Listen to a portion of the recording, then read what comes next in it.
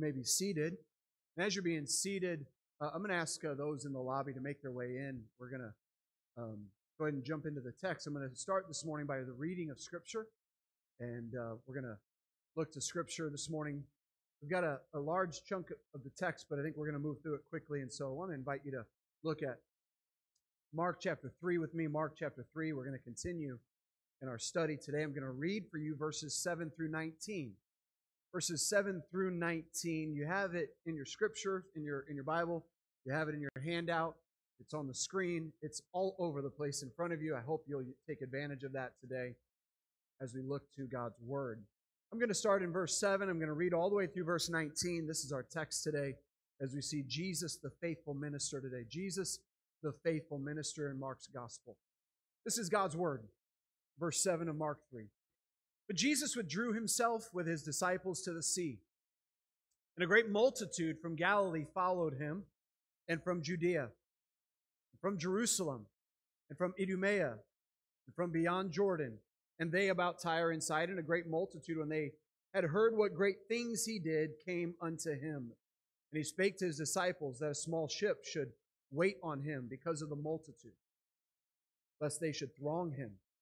For he had healed many, insomuch that they pressed upon him for to touch him, as many as had plagues and unclean spirits.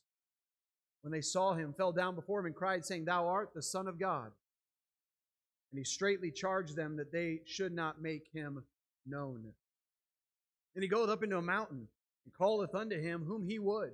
And they came unto him, and he ordained 12 that they should be with him, and that he might send them forth to preach, and to have power to heal sicknesses and to cast out devils. And Simon he surnamed Peter, and James the son of Zebedee, and John the brother of James. And he surnamed them Boanerges, which is the sons of thunder. And Andrew and Philip and Bartholomew and Matthew and Thomas and James the son of Alphaeus and Thaddeus and Simon the Canaanite and Judas Iscariot, which also betrayed him. And they went into an house. The book of Mark is, in just a few chapters, has given us a rather incredible picture of the person of Jesus Christ. And I'm curious, I wonder if over the last several months you have seen this portrait of Christ that's being painted for us. Mark is giving us this portrait. He's painting it, if you will, by revealing who Jesus is. And amongst many other descriptions we've already seen, Jesus is the Lord of heaven. He's the King of all kings. He is God's Son, in whom the Father is well pleased. And Mark reveals who Jesus is by not just giving us descriptors, but by showing us he's showing us who Jesus is by showing us what Jesus does. What Jesus does. There's nobody like Jesus. Nobody. And the first two chapters, and now in through the first 6 verses of Mark that we saw last week, have shown us the person, the character, and the ministry of Jesus. We're being confronted with this intensely. And if the end of chapter 1 through the beginning of chapter 3 has shown us anything about Jesus, it is that needy people wanted Christ. Don't miss this. Needy people wanted Jesus. Religious people hated Jesus. Needy people want Jesus. Religious people hated him. I want to ask you this morning, are you the needy one? Are you the needy one that wants Jesus? Or are you the religious one? I appreciate one of the Guians loving Jesus this morning. Are you the religious? You don't take yourself too seriously in a church. The kids just help you to stay humble, don't they? The religious one. Are you the religious one today who's trying to please God by your list keeping? your rule focus, your tradition honoring. If I'm honest with you this morning, I stand up here as somebody who reverts to works easily. I revert to standards, to giving. I revert often to my pastoral work as the grounds for God's acceptance of me. But we have seen over these last few weeks, as we looked at Jesus and the Sabbath, we have seen that Jesus is actually unburdening us from the pressure that we find to gain acceptance with God. Jesus is unburdening us from that pressure. He unburdens us from the traditions that add extra weight to our Christian lives. Nothing that we have said is to say that Jesus doesn't care about our holiness, that Jesus doesn't care about how we live. Jesus unburdens us from the extra biblical traditions that often find their way into the lives of Christians. And for the all-elusive joy and rest that we so desperately long for, Jesus comes and He gives it to us freely. He says to all, "Come unto me, all that labor and are heavy laden, and I will give you," not a list, not more to do, "I will give you rest." Weary hearts, needy people need a Savior who gives rest. He doesn't give it to us because of our striving, but He gives it to us because of our ceasing. He doesn't give it to us because of our working, but by our trusting. He doesn't give it to us because we climb to Him. He gives it rest to us because we fall into His arms as needy people. And this has been the heart of Mark's narrative for the last few weeks, hasn't it? That Jesus is our Sabbath. He is our rest. But it has to be stated again and again and again that the religious people, the Pharisees, do nothing but have conflict with Jesus for what He claimed, for what He did, for what He taught. There's a constant conflict, and we saw that for these last several weeks. We saw these 5 conflicts. And it got so bad last week that the Pharisees, they found an unlikely alliance, didn't they? You know, world history is full of these weird alliances being made that you look and you go, how did those 2 countries get together?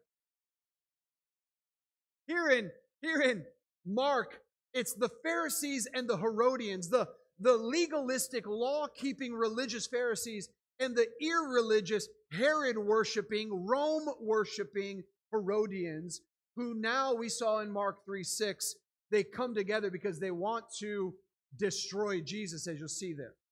They want to destroy Jesus. The religious and the irreligious. The Pharisees hated Jesus because they believed that He stood in opposition to the law of God and to the tradition of the Pharisees.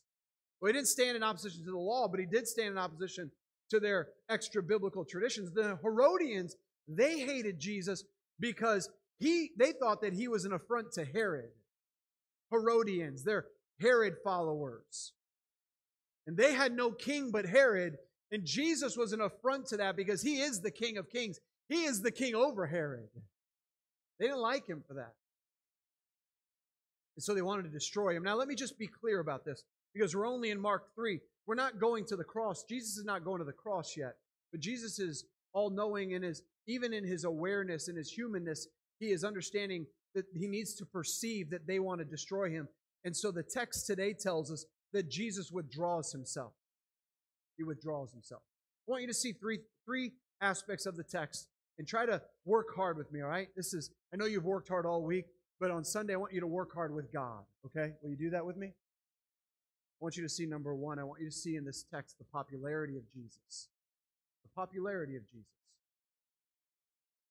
Knowing the harm that the Pharisees and the Herodians were going to bring, and knowing that Jesus' hour for suffering on the cross was not yet come, I want you to see in verse 7 what He did. He withdrew Himself with His disciples to the sea. A great multitude from Galilee followed Him, and from Judea, from Jerusalem, and from Idumea, and from beyond Jordan, and they about Tyre and Sidon, a great multitude. The second time, we see that, a great multitude. And they heard, notice the words here, they heard what great things He did. Those people came unto Him. He spake to his disciples that a small ship should wait on him because of the multitude, lest they should throng him. Let me make a few points here of observation for us because we want to interrogate and observe the text for a moment here. A few points to make. Number one, Jesus withdrew with his disciples. This is an unknown group at this point. In verse 7, we don't know who this is. We're going to find out, obviously, today. We're going to see that list as we already saw, but the language of disciple. He withdrew with the learners. That's what disciple means, a learner. It speaks of those who moved from attending an interest meeting, if you will. They had moved from simple intrigue of Jesus to being learners of Jesus. They were committed followers. They were not following Jesus because of intrigue, but he was their teacher. He was their teacher. By the way, just because someone was a disciple doesn't mean that they would always be a disciple. Did you catch that in the text? At the end of our reading, did you see the name that was given? Judas Iscariot, right? Well, John 6 also tells us in verse 66 that from that time, many of his disciples went back and walked no more with him. So just because somebody was a disciple in this moment doesn't mean they would always be a learner of Jesus of Nazareth. Second observation in the text is not just that Jesus withdrew with a specific people, but twice we're told that a great multitude followed him. I emphasized that as I read it. When you read the Bible, you want to look for some of these kind of repeating phrases.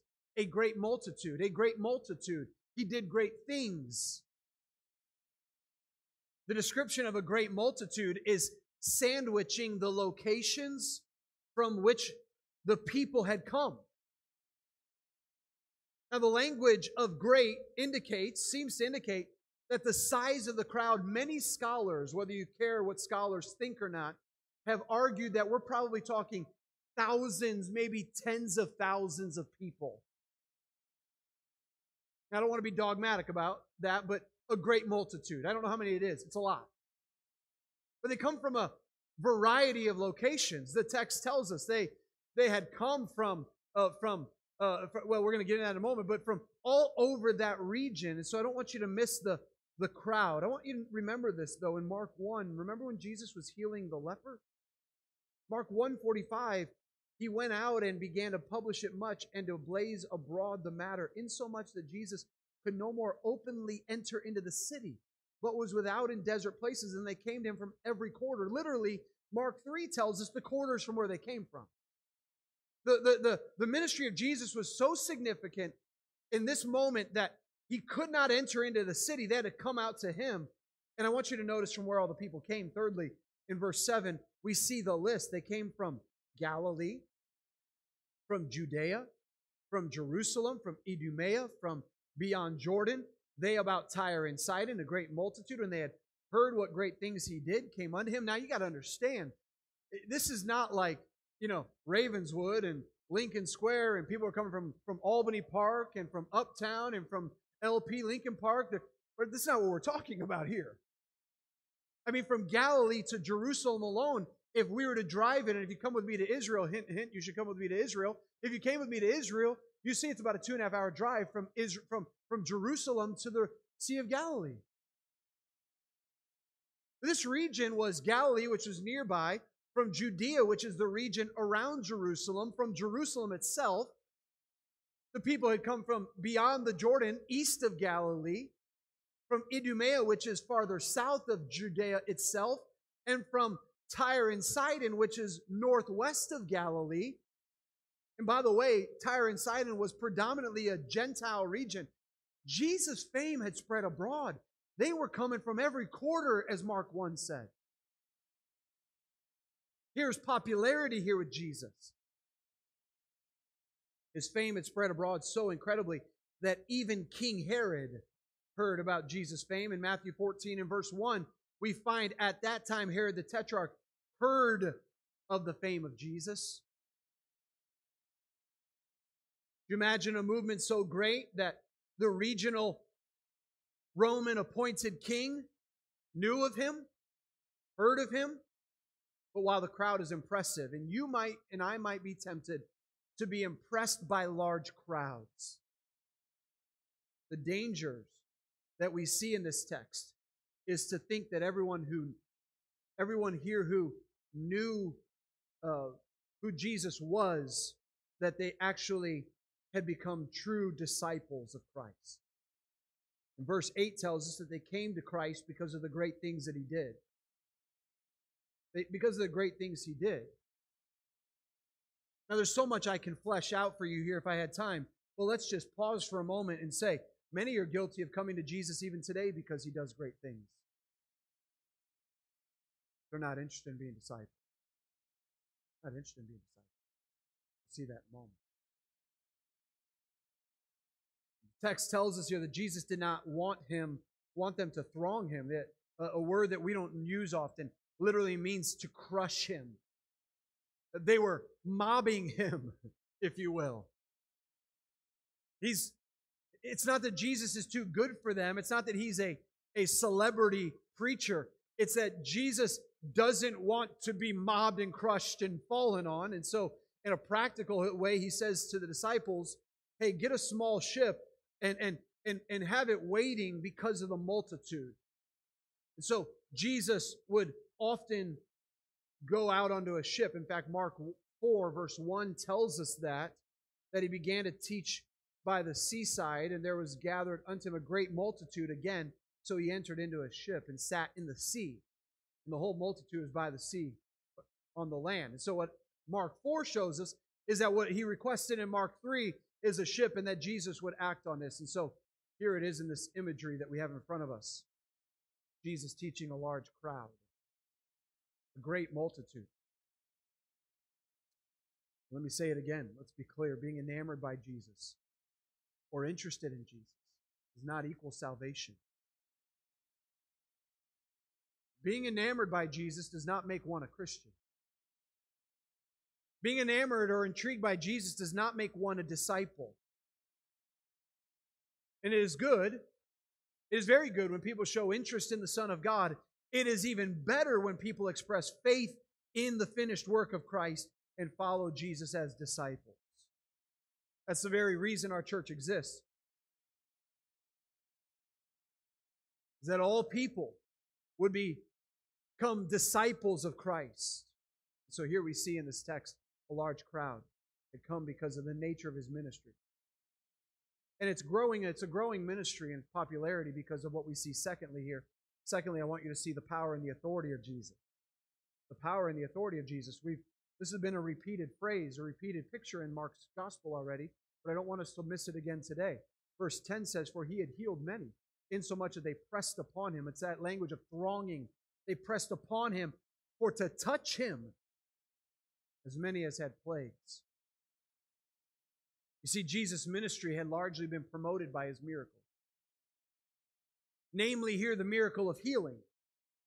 The use of the word plague is interesting because if we're thinking biblically, we might take our mind back to Egypt when God had sent plagues to Pharaoh in Egypt, right? And Moses had said, let my people go. Well, now there is a plague, if you will, that has come upon people, some misfortune, and they have come to the only person that they believe can heal them. They just are okay if all they can do is touch Jesus. We've seen that in the Gospels, haven't we? Where somebody says, I just want to touch Him. There's power in this man. I can just touch the authoritative Son of God. Verse 11 says, and unclean spirits, when they saw Him, fell down before Him and cried, saying, Thou art the Son of God. And He straitly charged them that they should not make Him known. An interesting play on words in this text. Mark says that the people pressed upon Jesus, but the unclean spirits, they fell. It's a Markan picture here of contradiction. The people pressed on Jesus, but the unclean demonic spirits, they fall down before Jesus. The people didn't fully grasp who Jesus was, but the demonic spirits knew who Jesus was. The truth is, you don't have to press yourself onto Jesus, but Jesus does call us to fall before Him. And He is here the unclean spirits, they know his identity. And Jesus imposes his authority over the unclean spirits. By the way, let's remember, it is the Word of God that prevails over both the natural and the demonic forces of this world. My friends, let me say it to you. There is power in the Word of God. Power in the Word of God. And when Jesus speaks, these spirits listen. Can I tell you the answer today? The answer, mom and dad, the answer in your home, the answer for your children, the answer for my children, the answer for your grandchildren, the answer for your marriage is still the Word of God. Jesus here rebukes the unclean spirits. Similar to what we find in Psalm 106:9. He rebuked the Red Sea also, and it was dried up. So he led them through the depths as through the wilderness. In the same way as the Red Sea is rebuked, Jesus rebukes the unclean spirit. Power in the Word. The authority in the words of Jesus is the same power that we have in the very words of Scripture. And here Jesus commands these unclean spirits not to make him known. I already told you why. There's several reasons we will see this throughout Mark's study, but let me just say it again to you today. Jesus needs no promotion from Satan. He doesn't need Satan to promote him. So when he rebukes the unclean spirits and says, "Be quiet, don't you dare make known who I am." You're not, Satan, you and your minions are not speaking for me. That's what Jesus says. Rebuking them. And when Jesus rebukes them, they obey and they be quiet. They don't argue. Jesus is Lord over the spirit realm as well. Now, in all of Mark's account up to this point, listen, only the Father, and you got to catch this because it's so intriguing. In Mark's account, from Mark 1 all the way through the middle of Mark 3, the only people who recognize the true identity of Jesus is the Father, who says, "This is my beloved Son." And now twice, demonic spirits who said, "You are the Son of God." The Father and the unclean spirits at this point. I want to ask you this morning, do you know who Jesus is? Do you know who Jesus is? Let me take that question further. Do you submit to the ruler, the heavenly ruler, the sovereign ruler? Do you submit to the Lord of heaven, Jesus Christ, today? When he speaks, do you obey him? Number 3, I want you to see the partners of Jesus. The partners of Jesus. Look at verse 13. Let's look at this one more time. And he goeth up into a mountain and calleth unto him whom he would. And they came unto him, and he ordained 12 that they should be with him, and that he might send them forth to preach and to have power to heal sicknesses and to cast out devils. Now listen very carefully. I want to make sure, I pause there for a moment. I want to make sure that we're not misconstruing the point of this text. Jesus is choosing here, listen very carefully, he is choosing an inner circle. This is not speaking of choosing in salvation. He's choosing an inner circle. We have to grasp that because even Judas being on the list speaks of this. He's inviting into his life these 12. It speaks of discipleship. Now, on this earth, Jesus has an inner circle. It is these 12. We know we're not going to get so much into Judas today. We're not even going to get into specifics about the 12. But these 12 are the foundation of this new movement, this new kingdom that has started. The King has come, and he's called, if you will, he's called the 12, a picture of a failing Israel, an unbelieving Israel, and the foundation of the new movement in and through these 12. Notice who they are. Simon, he's surnamed Peter, James the son of Zebedee, John the brother of James, and he surnamed them, I've been struggling with this word all week, Boanerges, which is the sons of thunder, best nickname in all of Scripture, and Andrew and Philip and Bartholomew and Matthew and Thomas, and James the son of Alphaeus and Thaddeus, and Simon the Canaanite and Judas Iscariot, which also betrayed him. And they went into a house. Luke chapter 6 gives us the same list in just a different way. Can I just say, can I stop for just a moment, though, and say this to you? Almost everybody in this room probably knows who Simon Peter is. And you probably know who John is and who James is. And you probably know who Andrew is. And you probably even know who Thomas is, but you probably call him Doubting Thomas. But you know what you probably don't know? Where's Alphaeus going? Right? Where did Bartholomew go? What about Thaddeus? What about Simon the Like all of this, where did they go? And let me just stop here and say, in the realm of Jesus and his people, listen, there are Simons, and there are Johns, and there are also Bartholomews. There are those that are known and those that are lesser known, and every one of them has value to the purpose of God. Maybe you're here today and you just think, I'm just a mom who's trying to raise her kids for the glory of God. Nobody really knows me. Wonderful. Wonderful. Be okay. Just be on the list. Just be okay being who God has called you to be. The appointment of the 12 is significant, and unfortunately, for time's sake, I'm not going to get into why Jesus calls the 12 today. There'll be other times for that. I wish I could take you through and teach you something intriguing and interesting and enjoyable about every one of the 12 in this text. If you enjoy a study like that, there's books about that, but today that's not the day for it. But let me just say, Jesus is choosing 12 men. They're not religious leaders, they're laymen. They're fishermen. They're tax collectors. We don't know many of the others' occupation. They're not religious leaders. Not a one of them, as far as we're aware. So in choosing these 12 laymen, Jesus is rebuking the entire system of Judaism. He's rebuking the Sadducees and the Pharisees and even the progressive secularistic Herodians. These leaders had been removed. They were being removed and replaced. And this is what Jesus is doing. He's bringing in this new moment. He's ushering in this new kingdom. And for Mark's Gentile audience, it's a reminder to them that salvation had come through the Jewish people, in the words of Paul, to the Jew first and then to the Greek. And so Jesus' own apostles are showing this. But you got to understand, these 12 didn't apply. There's no resume presented here. They weren't standing at the door of Peter's house saying to Jesus, "Do you have a room for me?" The text says that Jesus chose them. Well, John says that as well in his gospel in John 15.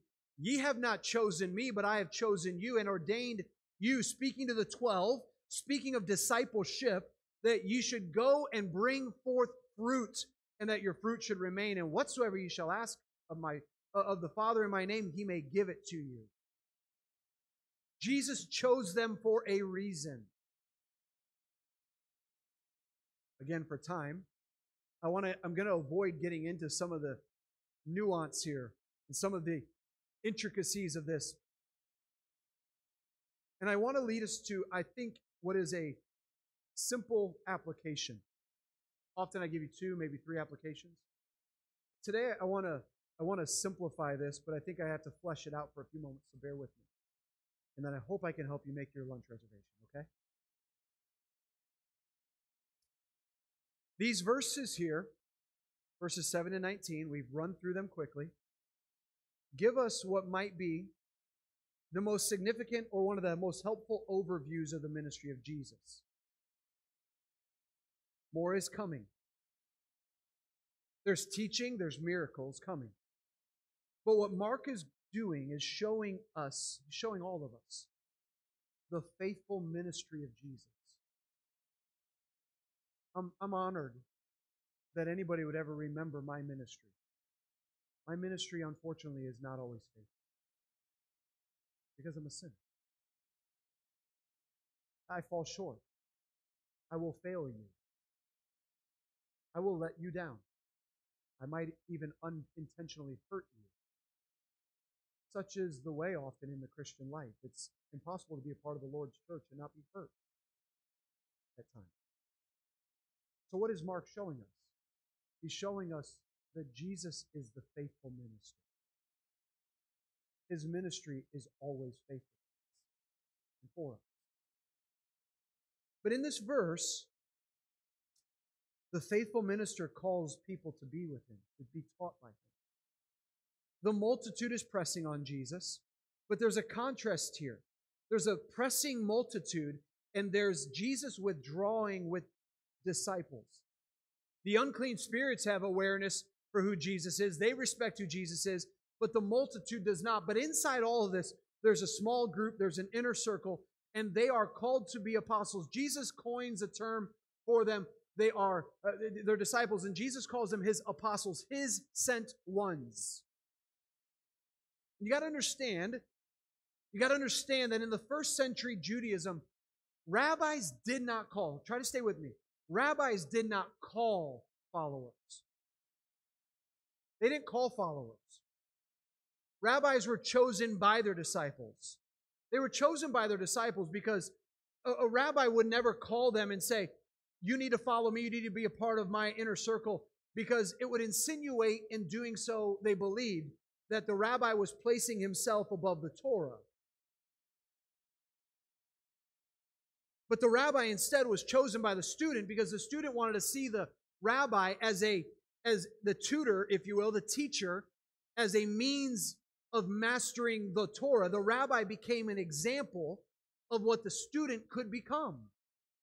All right, so stay with me for just this. I don't want you to miss it. So when Jesus calls the disciples, Jesus is operating from a different framework. He is claiming that not even the Torah, or if you will, God himself is more important than Jesus, for he is God, and the Torah comes from him and is fulfilled by him. And so unlike the rabbis in Judaism, Jesus is not a means to an end. Don't miss that. Jesus is not a means to an end. Jesus is not a means to an end, whether it's for the law or whether it's to get out of hell. He's not a means to an end. Jesus is. He is our teacher. He is our master. He is our, if you want, our rabbi. He is our Lord. He is our King. And so, why does Jesus call disciples? Why does he call the 12 apostles? And why is he saying to us, listen, why is he saying to every Christian in the room today, to every person here, why is Jesus calling us? He has chosen us as well to participate in discipleship. He has chosen his people to be with him, to be like him, not as a means to an end, but to make something of us. Jesus is interested in making something of his disciples, not seeing what they can make of themselves to be on their own. Here's the quote that I don't want you to miss that'll lead us to a key point for our text. Being a disciple of Jesus is to be formed by Jesus, to be like Jesus by being with Jesus. Being a disciple of Jesus is to be formed by Jesus, to be like Jesus by being with Jesus. That's what it means to be his disciple. I want to ask you this morning, I've asked you questions already. I ask you though again, are you a learner of Jesus, the Son of God? Are you a disciple? Are you being formed by Jesus to be like Jesus by being with Jesus? And here's the point now. If you say, I want to be a disciple of Jesus. Discipleship is relational, verbal, and behavioral. Relational, verbal, behavioral. I want you to look at verse 13 and into verse 15. And he goes up into a mountain and calleth unto him whom he would, and they came unto him. This is speaking of the 12, and he ordained 12. Notice these words. that they should be with him, and that he might send them forth to preach, and to have power to heal sicknesses and to cast out devils. Relational, verbal, and behavioral. To be a disciple of Jesus, if you say, I want to be a disciple of Christ, I see myself as a disciple of Christ, then you have to ask yourself whether or not that discipleship is relational, verbal, and behavioral. So let's talk about those quickly. What does it mean relationally to be a disciple of Jesus? Because here's the fact. Being with Jesus is the heart of Christian discipleship. Being with Jesus is the heart of Christian discipleship. This means to claim to be a disciple, but to not ever be with Jesus is to actually say, I'm not a disciple. What does it mean to be with Jesus? It can mean a wide range of things, but it definitely is not less than time in Scripture, time in prayer, time in church services, time in fellowships, and things like that. The call to discipleship is a call to be with Jesus. That's what we're doing today. We're not being necessarily first with each other. We're being with Jesus. Why is this time so important? Because it's time with Jesus. So I ask you, are you really a follower? Would your time in Scripture this week? Would your time in Scripture? Would your time in prayer? Would your time in fellowship in the church family? Would your time involvement on Sunday nights, midweek groups, morning groups today, would that indicate that you have prioritized being with Jesus? There's a relational component here. There's also a verbal component. Did you see it in the text? He said there in verse number 14 that they should be with him that he might send them forth to preach. And maybe you're sitting here going, oh, I'm not a preacher. Nope, not a preacher. I've got bad news for you. Yes, you are. Yes, you are. Every Christian is preaching something. We're just often not using words. We are preaching something, but the call to being a follower of Jesus is a verbal call. And here's what it is. It's speaking Jesus' message.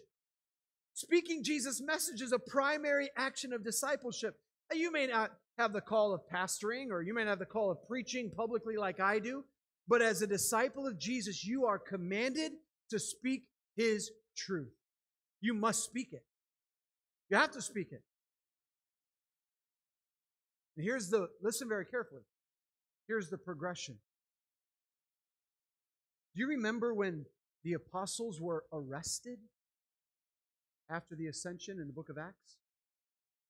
Do you remember when they preached and they were proclaiming that we must speak the things that we have seen and heard?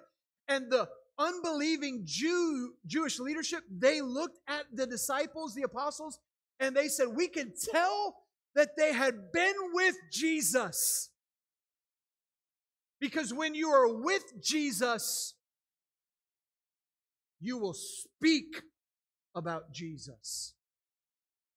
So you want to be a disciple and you say, but I just want to be with Jesus. But don't ask me to say anything. Boy, if you're going to be with Jesus, you're going to talk like Jesus. And here's the other implication of this. Tomorrow I'll get to spend time with my dad. I'm going to tell you right now, if my dad had stepped up here before I did and he preached and then I preached, you'd look at me and you'd say, that guy's a lot like his dad. To which I'd say, I don't know, I'm a little more handsome, I'm a little happier,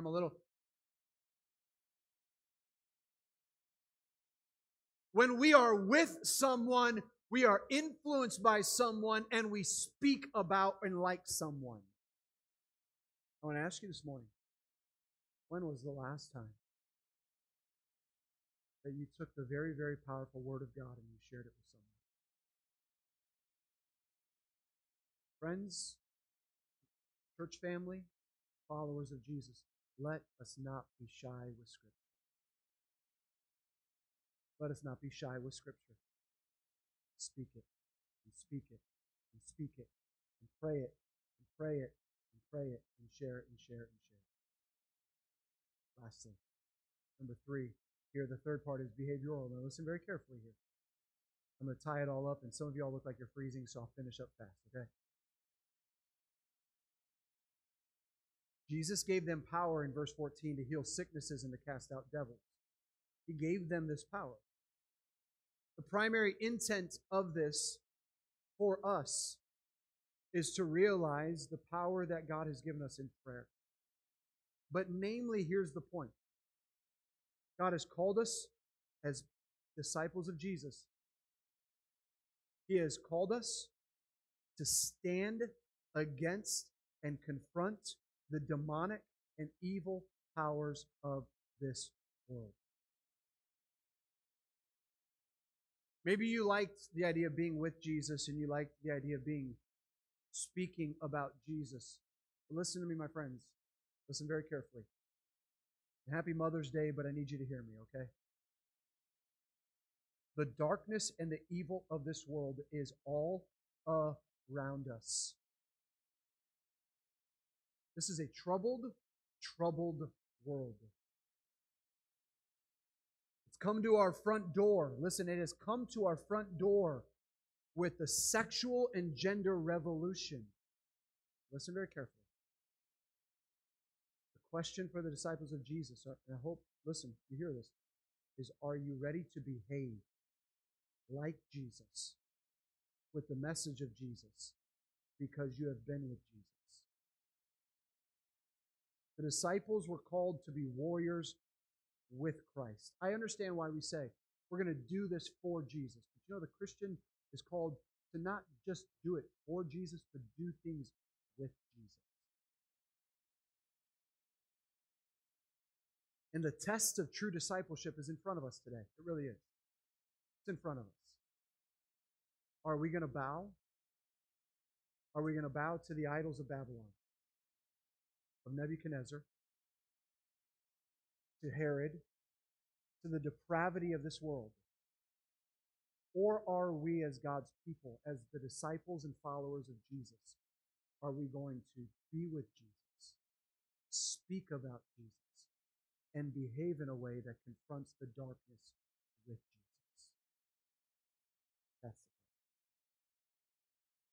That's the part that many of us are scared about. Some of us are a little better with conflict. We're looking for it. Some don't like conflict. But the question is in front of us. Are we going to behave like followers of Jesus? Parents, you must determine. And by the way, if you have young children, it doesn't start when they get to a certain age. It starts today. You must determine as a follower of Jesus if there are some shows, there are some environments, there are some friendships, and so on and so on and so forth, that your friends, that your children, that your family will not participate. You'll have to determine that. As a follower of Jesus, there's a behavior that is becoming of us. And it shows that we have been with Jesus. And it shows that we prioritize Jesus' message over the message of a culture or anybody else. I ask you today, this morning, as we conclude, is Christian discipleship the highest priority of your life? Is Christian discipleship the highest priority of your life? If not, why not? Why not? I don't ask that in any shameful, condemning way. I invite you to answer, why not? Because there's nothing like being with Jesus. There's nothing like speaking about Jesus. And there will be nothing like living unto Jesus as we confront the darkness of this sinful world. You say, well, how do you plan to confront the darkness, Pastor? By speaking the message of Jesus. And I hope I will do it, and I hope you will, with the spirit and the heart of Jesus. But that's what Christian discipleship is. Christ our King. Christ our King has waged war against Satan and his army of demons. It's been going on since the Garden of Eden because Satan hates Jesus, and I'll say it to you again. Satan hates us. You, me, he hates us. But he's a loser. and He knows it. The only reason that we can be with Jesus and speak the message of Jesus and behave in a way that truly confronts the darkness of this world with Jesus, the only reason we can is because Jesus went to the cross and the powers of darkness tried to defeat our warrior king, and Jesus won. He won. And so when we do life with Jesus, we win. We win. Please don't go out of here and be nasty, because that's not the heart of Jesus. Please don't be unkind. That's not the heart of Jesus. But please do go out and let us be disciples of Jesus. Stand firm in the gospel. Don't waver, because Christ our King has won, and we join.